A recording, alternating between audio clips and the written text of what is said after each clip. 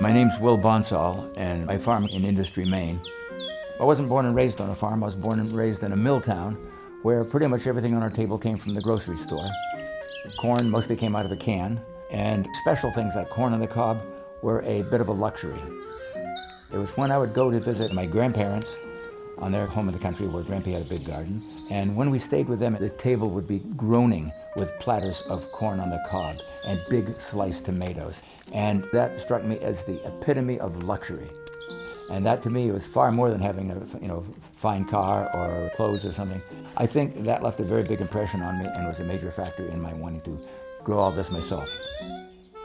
My favorite feature of farming is that the earth puts out such an abundance, just a flood of food. And so being able to somehow harness that and put that on my own plate is just really quite self-centered, the whole thing. A lot of the things that we eat here, Donald Trump can't afford to eat, Bill Gates can't afford to eat. They're not in the marketplace. I'm fabulously wealthy. I haven't got a pot to piss in, but I'm very, very wealthy. As far as food goes, the sky's the limit.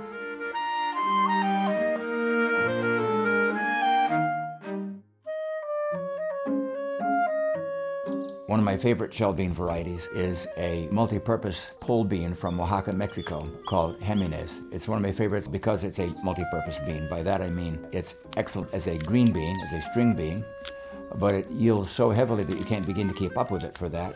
And so the ones that go by make excellent shell beans, and the ones that get by that also make a very good dry bean. So it's a wonderful three-purpose bean.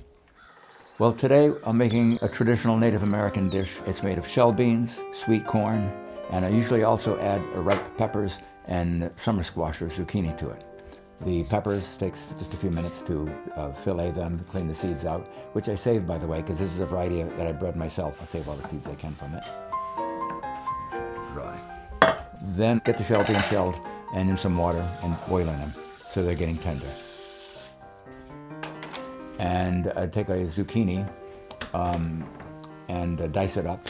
And I'll usually cook all of these things, or at least pre-cook them separately, mainly because they may not have quite the same cooking time. So I like to add them together when they're nearly done. Then once all these things are cooked enough, then I'll simply put them all together, a little bit of oil, and continue cooking them a little bit longer, and then it's done.